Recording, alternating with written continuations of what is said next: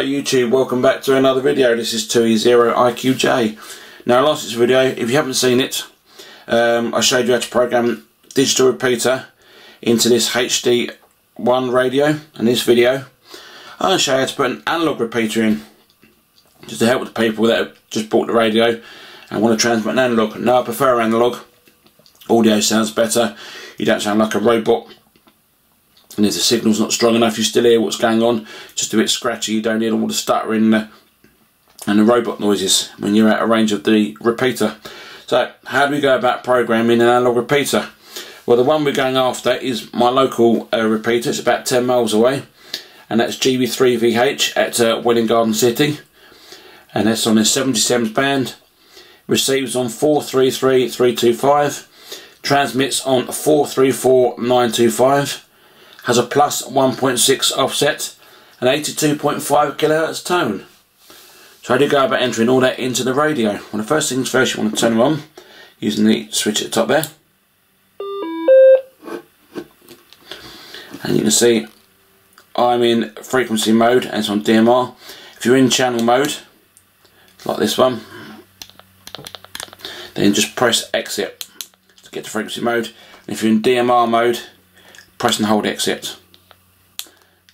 So we need to enter in our receive frequency, so that's 433325. You can see it entered in 00 for me. Push the menu button, and we want the band set A, push menu, and we're going to go shift up and press menu. We're going to select plus, push menu, and shift frequency. Going to enter in 01600 and press confirm. So menu again. We're going to scroll up again. I'm going to go to TCDC. Now I found if I change all this, so these ones to 82.5, that's to 82.5, the repeater drops out. So all I'll do is I'll stick it on TCDC. Press menu, and I need to push the scan button. So at the moment that says DO30N, that's the DCS tones, and that's off. Going to push the scan button again, and that says 62.5. Using the dial at the top there, the channel switch, we're going to change it to 82.5, and we are going to push confirm. So if we push exit, and that's on 433325, when we push the transmit button it should be 434925, which we've done. Now we need to save that into its memory, so we're going to push the menu button, going to go main set, and we're going to keep scrolling down, and we're going to go save CH, and like last week with the dial at the top, scroll through so the CH disappears. So channel 11, and we're going to push the menu and type in G B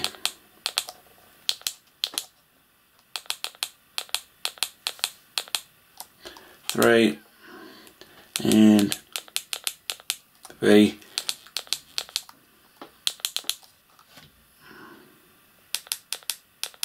camera now focusing H, and we're just going to push confirm. Save channel, push the menu button again, and we're going to keep pushing exit, and there we go. If we push exit again, that goes into the channel mode. Scroll through, so you see I've got it twice in there, so that's the one we just programmed in, channel 11 GB3VH. Now I've already got it programmed in on channel 1, that's the first one I programmed in. And that was how to program an analog repeater into this radio. Now next week's video I've been given, scroll turn on the camera, this Ailunce radio from Fred in the Shed. He wants me to test it on UHF and VHF. He wants to test it on 277s. So I'll be going out and about in a week testing this radio out, so you should see what the radio looks like and how well it performs on the 270 bands. Thank you to all my new subscribers. If you click the bell icon, it notifies you when I do new videos. So push the subscription icon, push the bell icon, and it'll notify you when I upload a new video, which is usually every Monday around about 11:30. So I'd like to say thank you very much for watching. Thank you very much to all my new subscribers. I'll see you in the next video. 73s. This is 2E0 IQJ. Cheers and beers. Bye bye bye.